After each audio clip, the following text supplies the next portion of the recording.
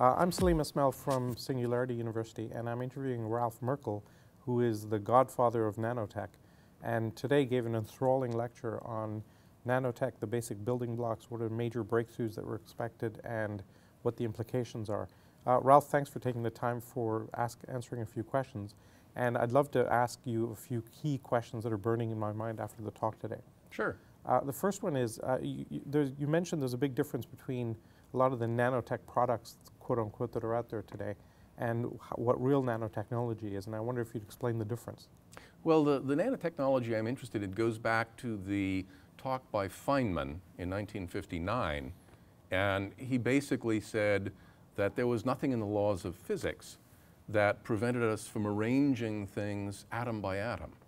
In this idea that someday we'll be able to economically arrange atoms in most of the ways permitted by physical law is sort of the driving vision of what nanotechnology is, and it's something that will take a while to achieve. Now, admittedly, there are some commercial products, nanopants that are stain resistant or some other things that are useful.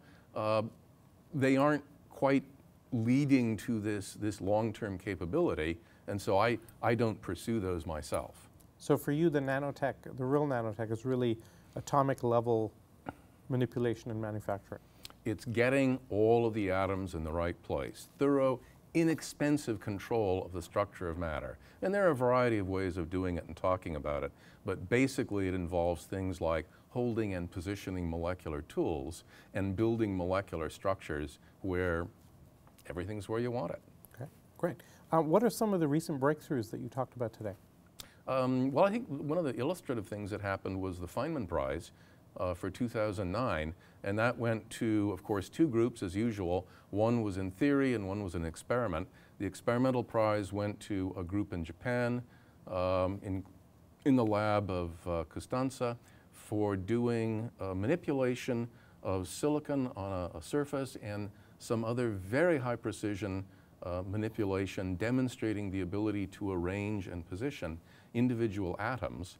And the theoretical work went to Robert Freitas for, again, doing theoretical analysis, saying that indeed we should be able to build molecular machines and discussing some of the reactions involved in how to build the molecular machines and what those molecular machines would look like. By the way, thanks for you and Rob for co-chairing the Nanotrack this past summer and for your continuing involvement. What do you see as some of the major breakthroughs that we'll soon see in nanotech? Well, on an experimental front, the ability to arrange atoms on a surface has been demonstrated by several groups.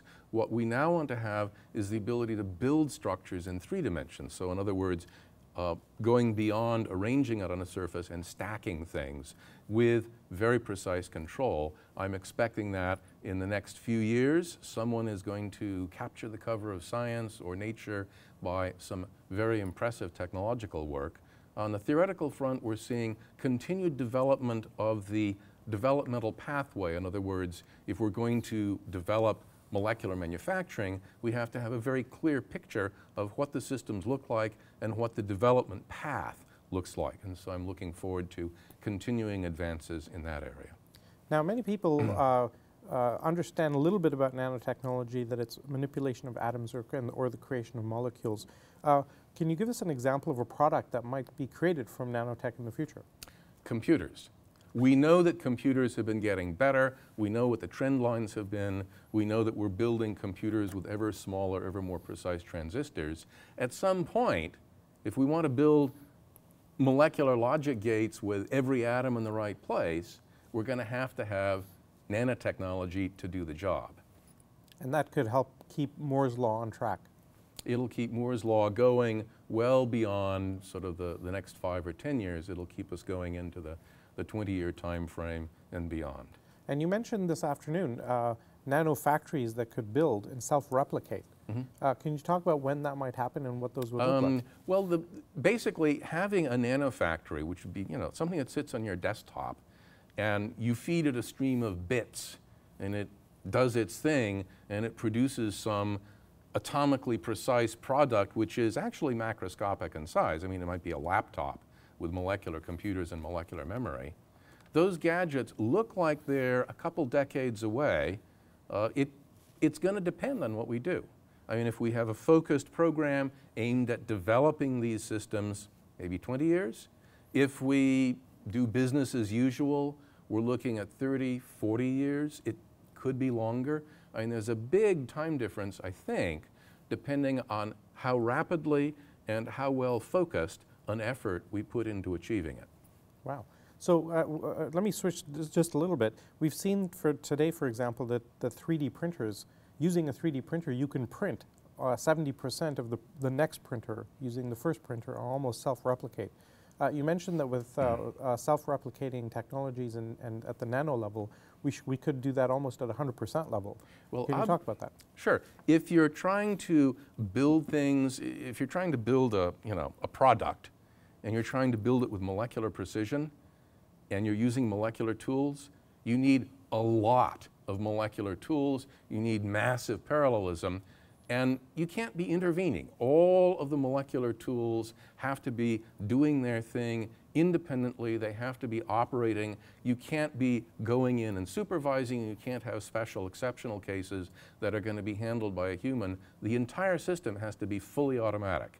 And that's one of the design objectives of nanofactories. And in fact, that's one of the things we took into account when we were designing a set of molecular tools to actually carry out the reactions. The set of tools have to be able to build another set of molecular tools, and the molecular tools have to be able to recharge themselves, so when you use a tool, you can recharge it and use it again, and in that way you can build a system which can now build more molecular structures in a highly automated fashion and build large structures starting from small structures that work their way up.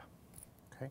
And in terms of the cost of these, once you get these up and running, the cost of producing some of these substances should be negligible. Well, we've seen the trends in computer hardware. The costs are dropping, and essentially nanofactories are going to produce the same kind of economics for products across the board, and the price is going to keep dropping. Right.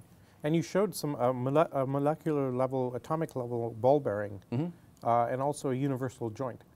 Those are designed Those are molecular models. So one of the things you can do today is you can model molecular machines that you cannot build on a computer. And the argument for doing that is if you want to figure out what molecular machines are going to look like and what the development path for them is going to look like, you can model it on a computer today even before you can build them. Conceptually, it's the same thing as Boeing designing and building and flying airplanes on a computer before they actually engage in the physical construction. Essentially a wholehearted simulation. Exactly. And so computing is playing a key role in the development of nanotech Lots of today? computing. Okay. So basically the pathway that we've outlined is one where you have extensive use of computational power to model all of the critical components and to give you a clear picture of what you're going to be doing in the future. Great. Ralph, thank you very much. My pleasure.